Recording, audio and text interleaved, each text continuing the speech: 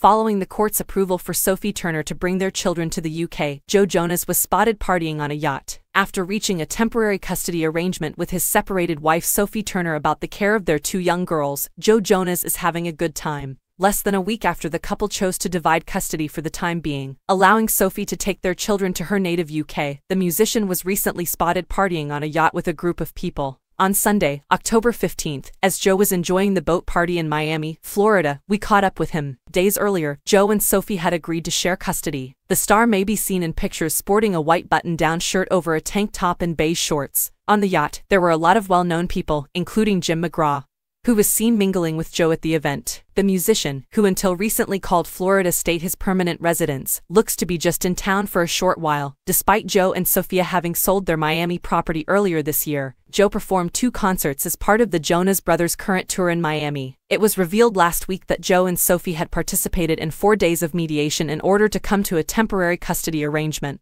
This follows a contentious divorce Joe filed for in Florida last month.